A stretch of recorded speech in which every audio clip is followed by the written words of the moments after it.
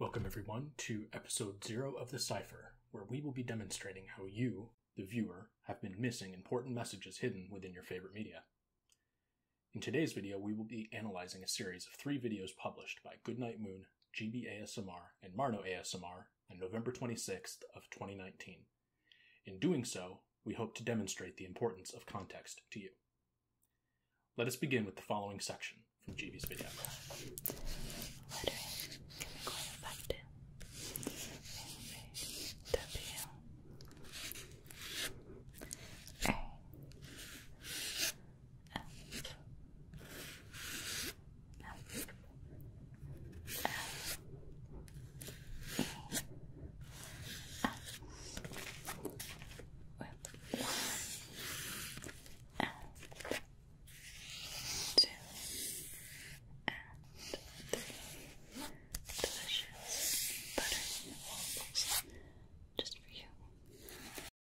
Did you see that?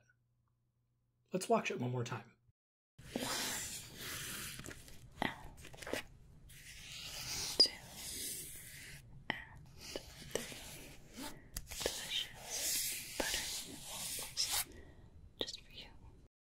Here we listen to Goodnight Moon say the word butter waffles. But we see something different. We see a mouth shape that looks more like butternut waffles. But that doesn't make any sense, does it? What even is a butternut waffle? Buttermilk, perhaps, but not butternut. Let's watch that one more time.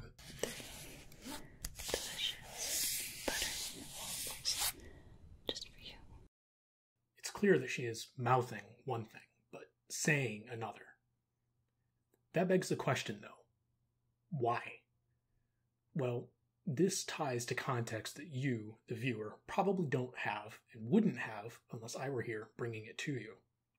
See, on October 30th, 2019, I quit an exclusive engineering job working for the prison system. I made a spectacular exit, capturing the attention of 100 people before I left. And I did this in large part because of Goodnight Moon and her friends. You may read more about this at my website, linked to number 1 below. Suffice it to say, Goodnight Moon would publish a making butternut squash soup video just 5 days later. At the time, this didn't have much meaning to me. However, I did connect butternut squash to the abbreviation BS. In essence, I suspected that this video may be confirmation of what I already knew, that Goodnight Moon is selling a misinformation story to the world. It's all bullshit. That very same day, 2 significant things happened. 1. Angelica ASMR would plant a seed in my head, saying that the FBI were monitoring all of my devices and trying to set me up with a woman. And 2. A brand new subreddit was created to promote the massive and fake conspiracy theory surrounding the 5th of September 2020. I have seen so many connections to 5/9 that I truly wonder if all of this is being orchestrated by the FBI. My suspicions were later bolstered when Ruby Netherwood mentioned butternut squash on November 16th. Would you like to stay tonight for some roasted butternut squash and mushroom buttons? More than anyone involved in this, I believe that Ruby's story is one of the most important. She ties all parties together. I've written about her at length here. 4 days later, I would make the connection, and I would respond in kind. I would confirm my receipt of the message by writing about butternut squash on my website. And now, butternut squash would return just 6 days later, as if to confirm that somebody, somewhere, saw my response. Delicious butternut waffles, just for you. Just seconds later, Goodnight Moon exits the screen. What did you feel about the dressing? I see. Let's put GB back in. Talk about that. Okay. I don't even know if I should come back in at this point, I think.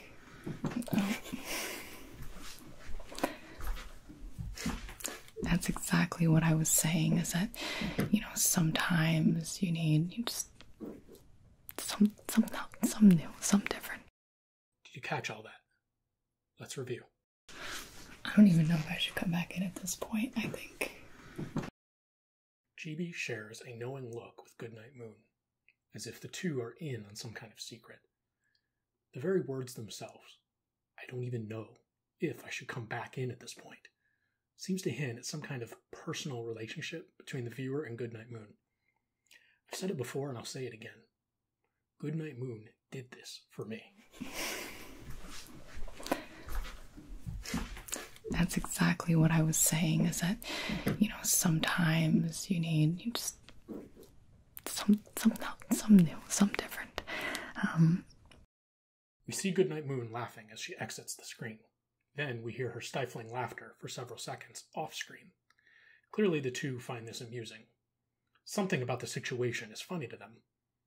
Could it be the something else, something new, something different that GB mentions? Could it be that every other trigger in the video is something mundane and something they've used 100 times before, while waffles are something completely new to them? Similarly, whereas most of the triggers on my website were song lyrics up to that point, my recent entry was simply triggered by butternut squash. Is their amusement related to the fact that my own work is a bit different from everyone else who's pursued Goodnight Moon up to this point? Now, before moving on to Marna's video, I'd like to point out something odd about the description of this one. In it, GB wrote, "O-O-O-O-E-E-E-E." What in the world is that supposed to mean? Is it a squeal of excitement? Or was it perhaps foreshadowing a time that I would later witness the spelling of the band Hanson change from an O to an E across all of Google and YouTube? I really can't say. Moving on, we jump into Marno's video. I'm here with Gibby and Goodnight Mark. Again, a knowing look is shared between Goodnight Moon and GB, completely ignoring Marno as the two melt into laughter. The look on Goodnight Moon's face here is telling. And Goodnight Mark. At this point, I had already pegged Goodnight Moon as the Mark, aka my target, on Ink University, while GB was already pegged as Gibby. Thus, Marno just referenced both of them by names I had already assigned to them on my website. Hey, one moment. Will you listen to this? Certainly. Does that sound right to you? Not even remotely. Not even remotely. Not even remotely. Something severely amiss. Can you tell me if this sounds right to you? Can you tell me if this sounds right to you? Can you tell me if the tape measure sounds right to you when I pull it out? Given the things that will come after this section, the tape measure seems to be code for the tape. Marno is asking if the tape sounds correct to the viewer, me. This may allude to the fact that there is a tape recording of me. By asking for my input, Marno was perhaps asking for me to verify my understanding of the situation. I would do so on December 7th, my brother's birthday, when I would stumble upon a familiar song.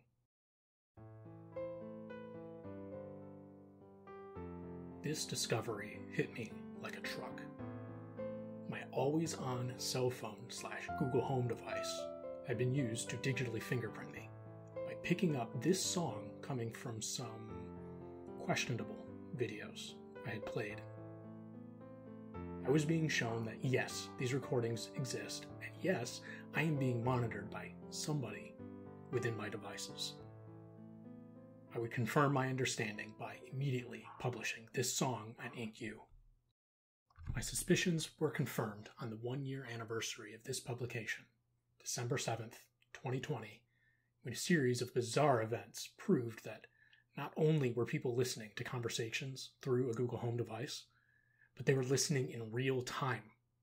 They were able to respond within minutes to a highly specific conversation I had just had with my mother. More evidence exists, but I will perhaps leave that for a later video.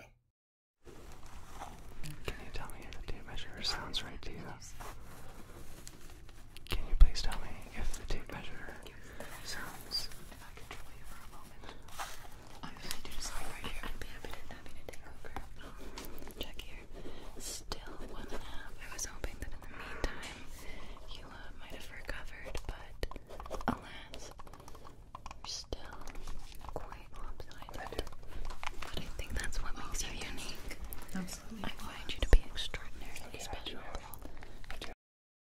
We see the three make a show of signing some kind of paper.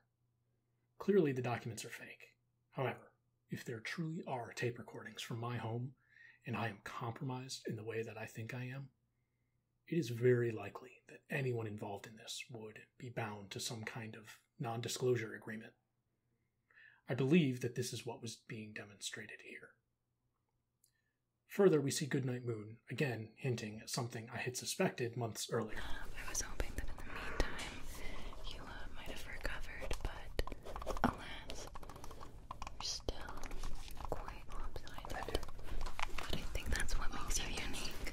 Absolutely. I find you to be extraordinarily special. In this video, which was released on March 4th, 2019, again, one of my brother's birthdays, Goodnight Moon makes a similar reference to lopsided faces. I think I'm going to start with your left cheek. Yes, that's the one that is calling to me. Yep. Well, there it is. Yeah. Glad to tell you, it's it's there. It's cheeky. It's got quite a good give to it, I'd say, actually, yes. Do you smile a lot? No. Do you frown a lot? Oh, you do, like a side smirk. That's pretty obnoxious of you. That's okay, yes. I can tell because just this cheek has excellent muscle tone, and this cheek, it's getting a little pudgy. Now, this video was a trigger that led me to write about lopsided faces in a prediction made at InkU. Notice the word GIF. Not girth, which would actually make sense here, but GIF. G-I-F. Why in the world would she say that? Well, I had been toying with the idea that whatever this program is, the people involved might be constructing some kind of artificial intelligence. Within the context of deepfakes, early AI of this type produced videos that looked more like an animated GIF than a truly realistic video. Perhaps these people are training some kind of AI?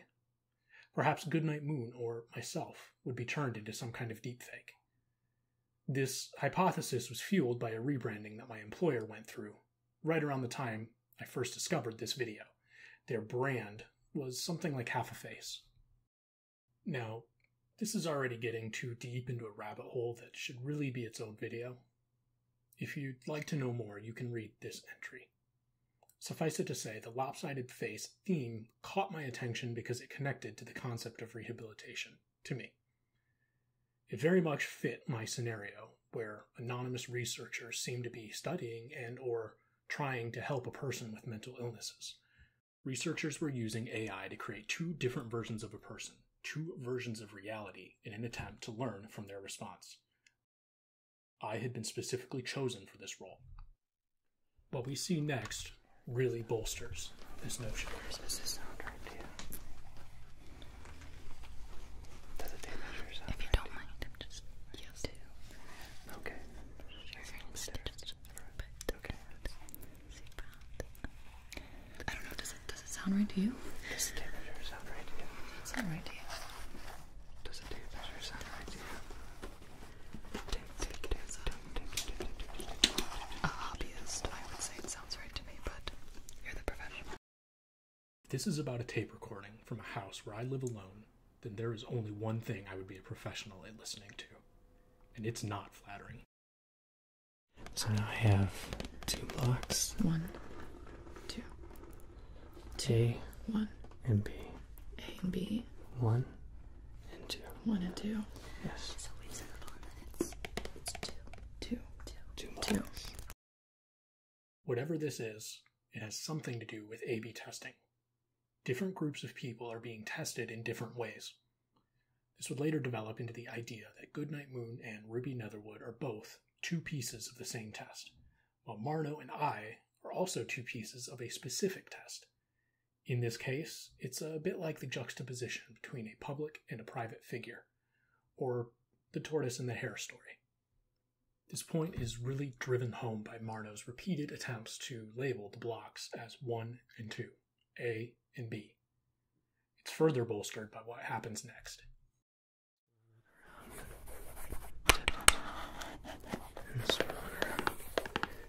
And you have some drawers there. Are there 2 drawers? They're the secret inside. Marno's laugh is telling. He already knows what's inside the box. While it's funny, it's also kind of embarrassing.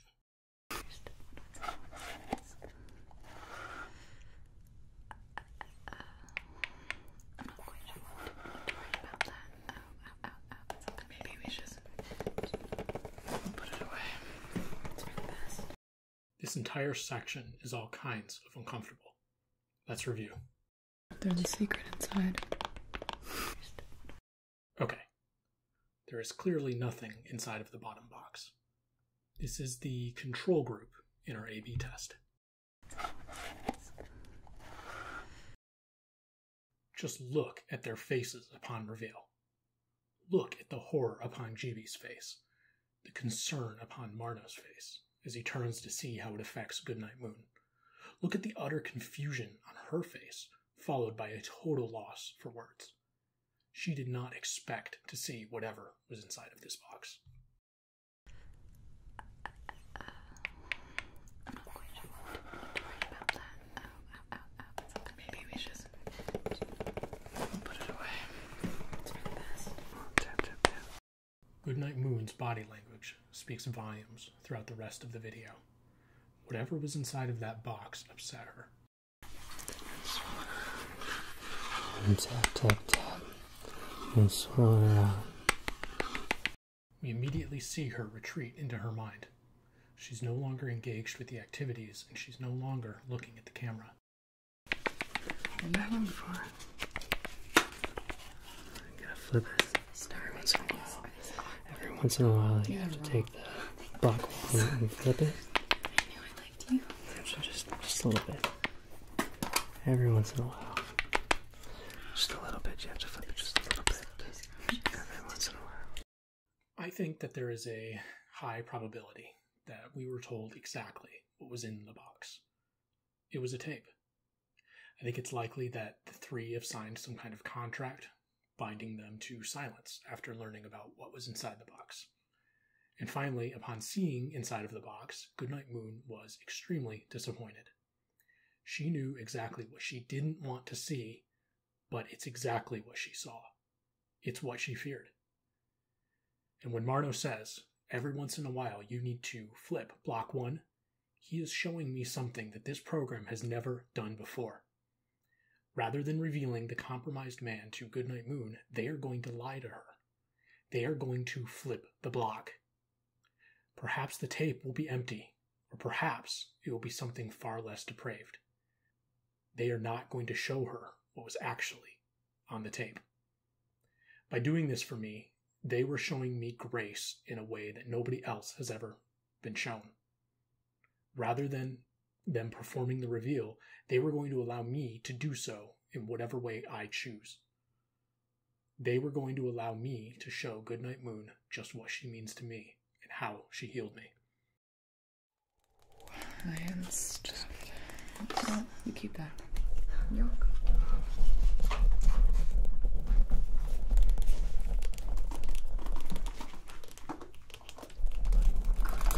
Sorry. That's better, right? Is that better?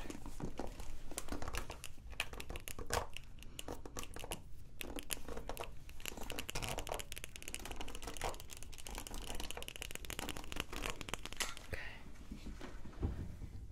Yeah, it doesn't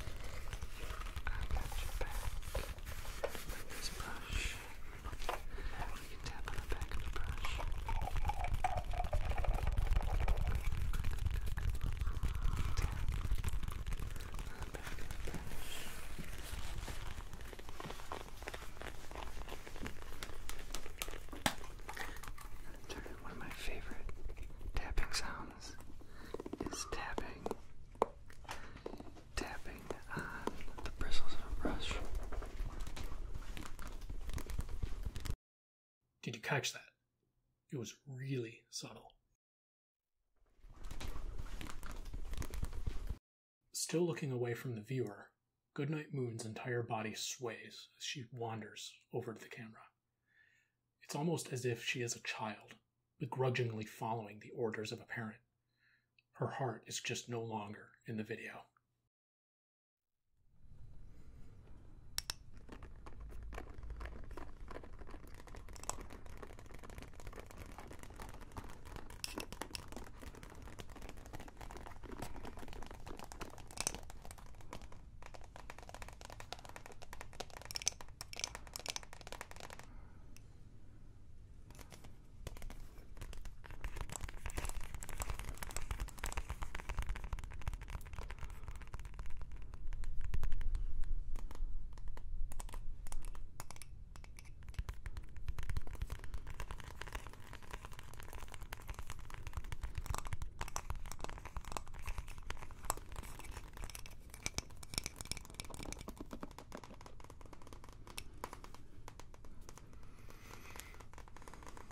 I'll see you soon. Sleep tight.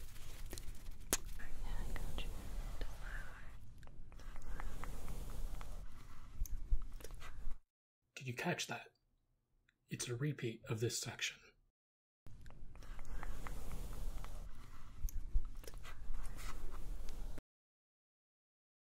Of all the things to repeat at the end of the video, why that? Why deflower? I mean, I'm sure she's saying, and a flower, and a flower, and a flower. But just like earlier, what we hear is something completely different. Why was that put at the end of this video? Well, I think it's consistent with the story. This theme has come up in a video before. I think your hair is looking fabulous. Was I gonna... Oh yeah, I was gonna show you a song. She goes on to play an entire song, The Bride and the Bachelor by Magnolian. It's a song that contains references to a young woman saving her virginity for the right man. Further, the very name of the song ties to what I have argued here.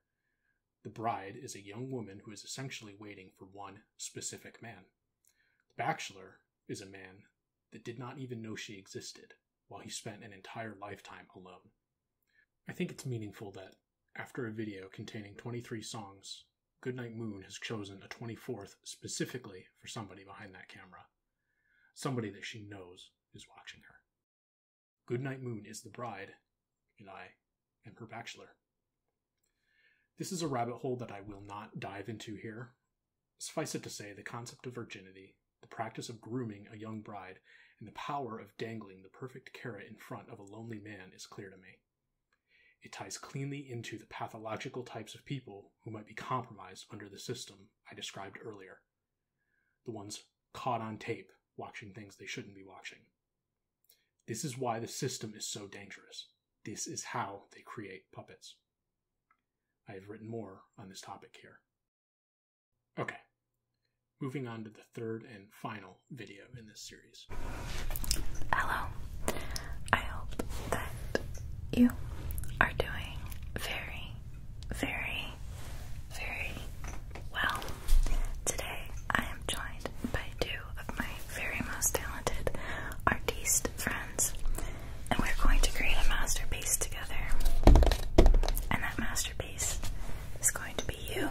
Well, we can clearly see that the three have recovered from whatever upset them in the prior video. Perhaps they reviewed the item in the box off camera and found that it was not what they expected. Of course, I have no way to know if this video was filmed before or after that incident. However, later context does seem to indicate that this one came after that one. Finally, I'll simply speculate. Am I the masterpiece that they will be painting? And we're going to create a masterpiece together. And that masterpiece is going to be you. GB has a look here that suggests something like, I'm honored, while Marno looks embarrassed. That demeanor continues throughout the video. Perhaps, as referenced before, I am the tortoise and he is the hare. By approaching Goodnight Moon so quickly and having so little to show to prove his love for her, he will be made an example in this experiment. He will have to be her fake boyfriend, on the world stage. We would never dream of painting upon any surface other than a proper one. You couldn't. No, absolutely not. Bob Ross would not approve. Blasphemous.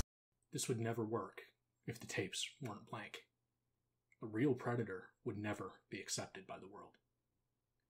Marno's face says a lot here. He knows that the other two are being deceived. Exactly. And we also have come prepared with a multitude of brushes with which to create a variety of designs upon your visage. I can see it already. Just the vision is already taking shape. These three colors can be combined to create any color in the visible spectrum, unless you are a shrimp. Are you a shrimp? This comment may be a callback to one of the very first videos on Goodnight Moon's channel, and the video that set up this entire bride and bachelor story. That would be so cool to like go into the body of an alien and experience what it would be like to experience the world as a different creature. Not even necessarily an alien, even if it'd be so cool to experience vision through a shrimp. Now, this video is extremely important for many reasons. I'll simply mention two things and save the rest for a different video. The first is the word shrimp. Perhaps it's a subtle reference to the word simp, of which I undoubtedly qualify for. Maybe that's what she's been looking for all along. Not someone who professes their love, but one who shows their love. Further, this particular video contains the 1-pixel prison. Succinctly, the 1-pixel prison is a form of digital watermark that can be very hard to detect. It is often used by law enforcement agencies to track the movement of illegal images and media across the internet. On the other hand, this exact same pixel can be used by the bad guys to thwart the very same law enforcement algorithms. I discovered this pixel upon both Goodnight Moon and Ruby Netherwood's videos, as well as 10 plus other ASMR videos. You can read more about the 1-pixel prison here. A confidant has also compiled a playlist containing all of the pixels we've discovered here.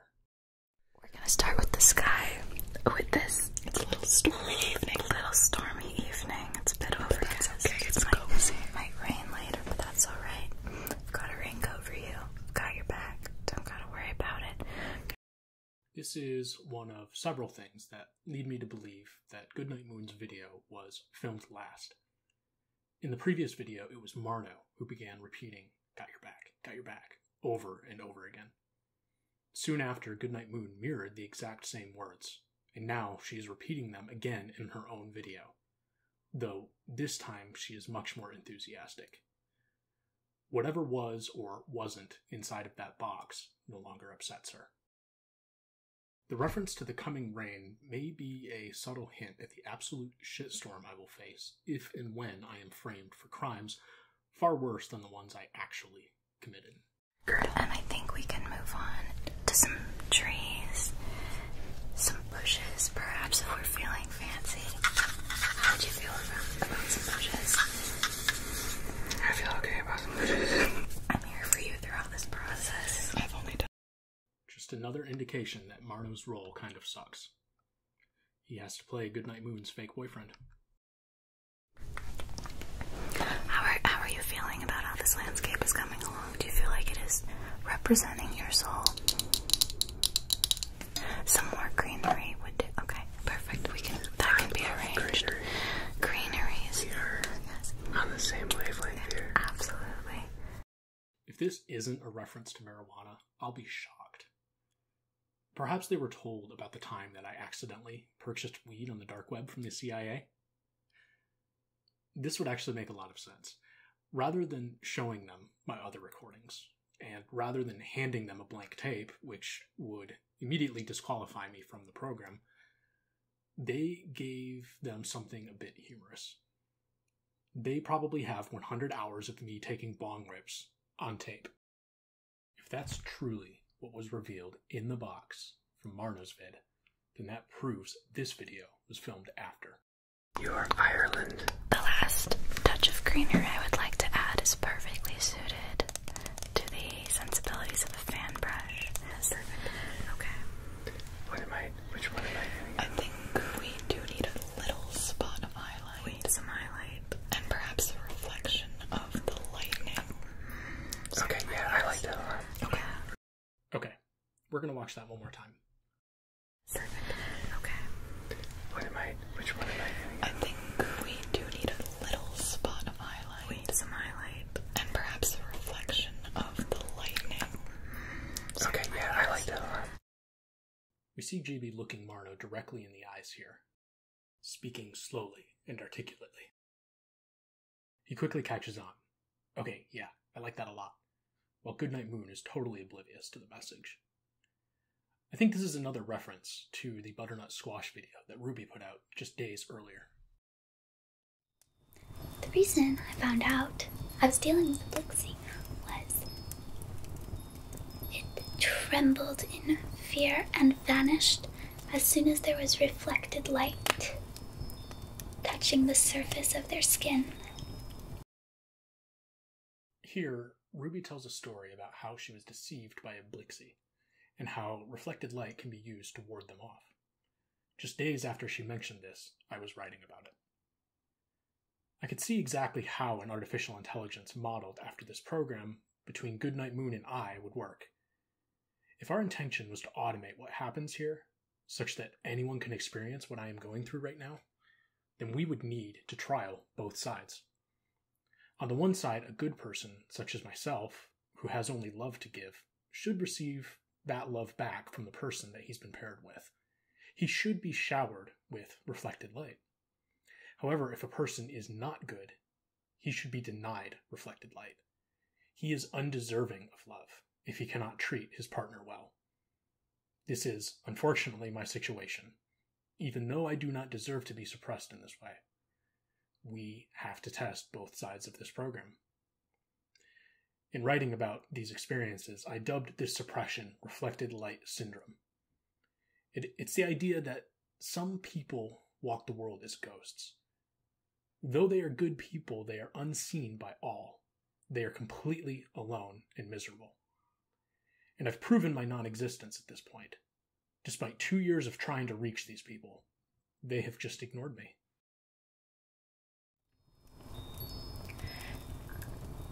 So I thought about that. I thought about that a lot.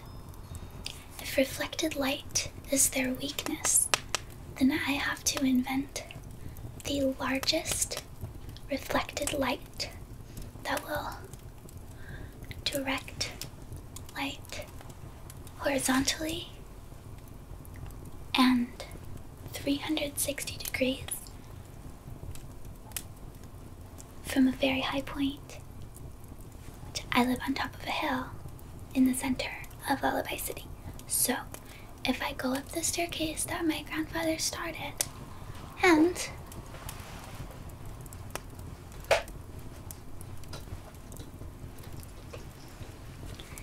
if I figure out how to make this light,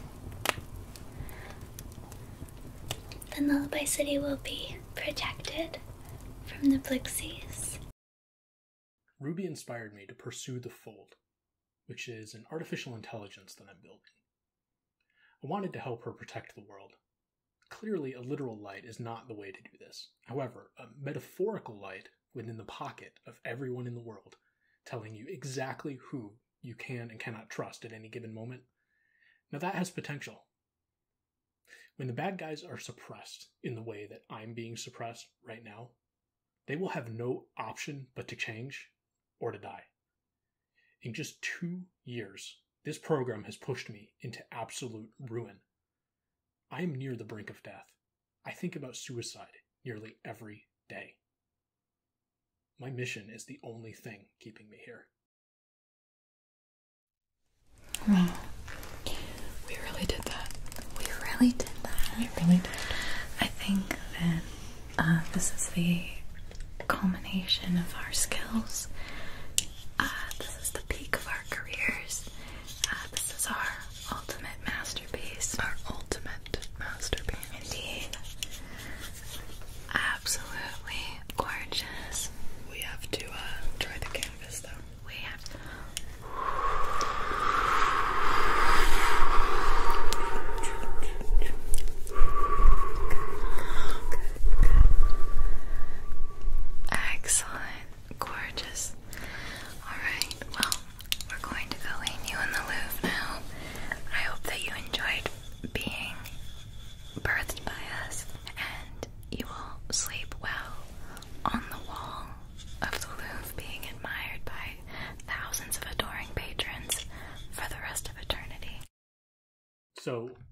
this one's a bit of a stretch, but it's strange enough that I feel it's worth mentioning.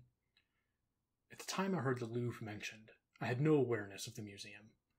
When searching Google, I completely misspelled the word, finding a production studio that was totally unrelated. I just so happened to be flying to New York City in a few days, where this studio was located, and so I decided to make a dead drop while I was there. That said, right now, I had a journal entry to write.